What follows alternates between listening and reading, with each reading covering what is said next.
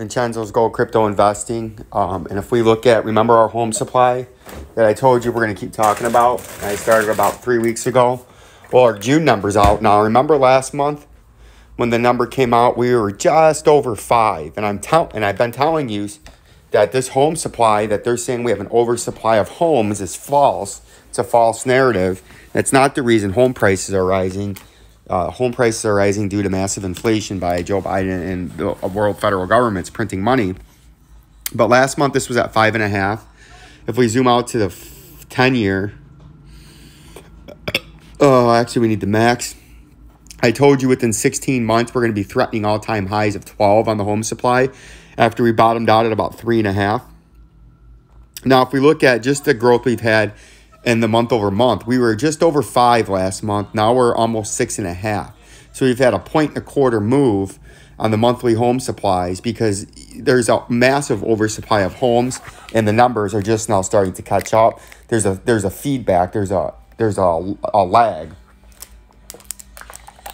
The homes start to build first, and then in subsequent months they start showing up in the numbers.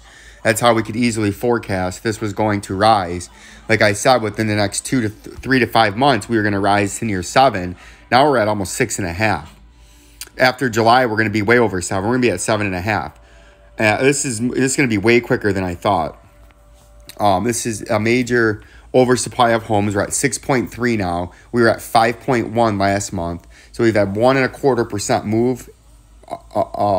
And we moved 1.4 spots up, right? From 5.1 to 6.3. When July comes out, it's going to be probably 7.9 to 8, right? And that's in 2 months. You're going to go from 5.3 to 8. It's going to get bad. You're going to have a massive oversupply of homes, no buyers because home prices are way too expensive. You have a big, catastrophic United States housing bubble that's in the makings, and the stage and players are on the field to have a major housing market collapse. And the year-over-year new home sales were down 24.5%, the largest decrease in 35 years, year-over-year. You have a massive oversupply of homes. The numbers are now starting to show it. You can see there's a method to my madness on this.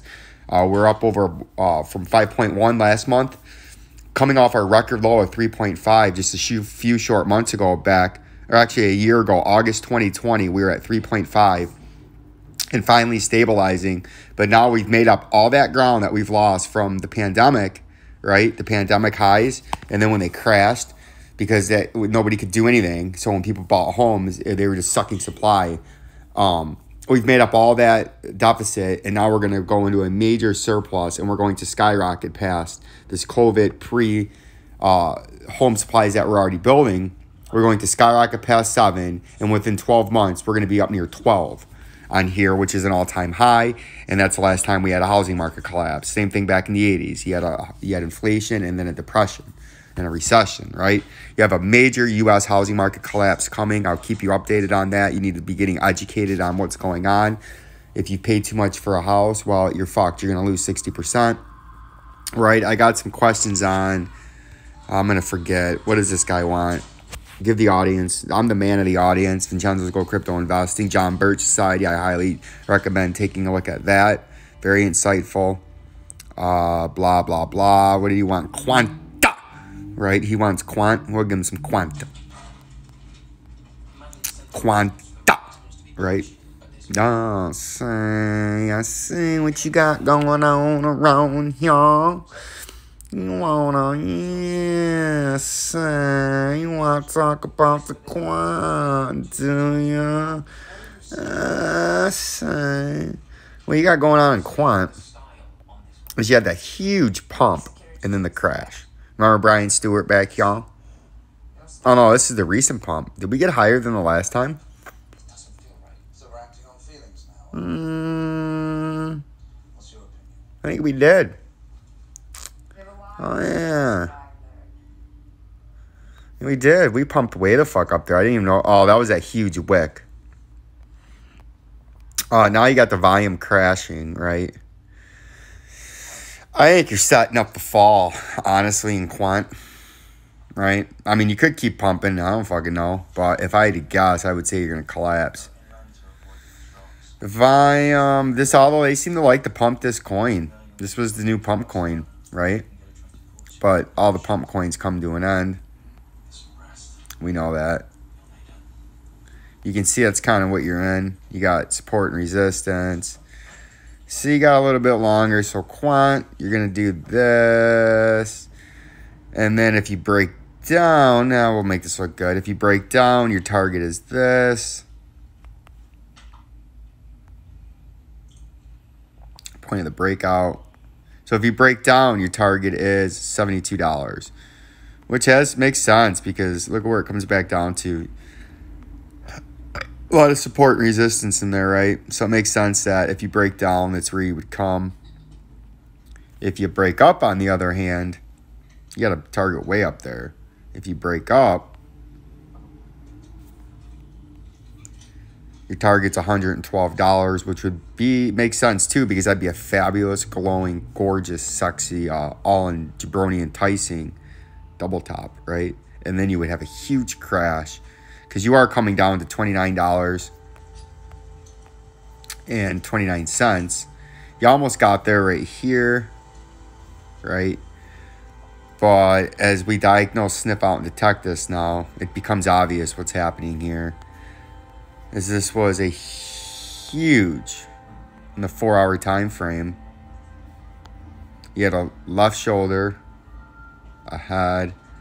Now you're going to form an even bigger right shoulder. And then you have a neckline, and then to the point of a breakout, and bam! That's how you get down to your $29.92. This is a massive 4-hour head and shoulder, and we're forming the head. Whether we have that glowing double top and breakdown or not, your next available chance to trade this would be $76 again. Actually, the neckline is going to be down there at $64. Right? So that's what you got going on. You got a head and shoulders and Quanta.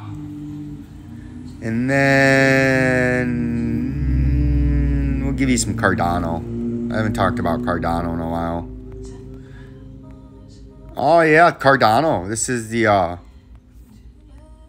man holding the bowling ball with a club foot bearish reversal pattern, right?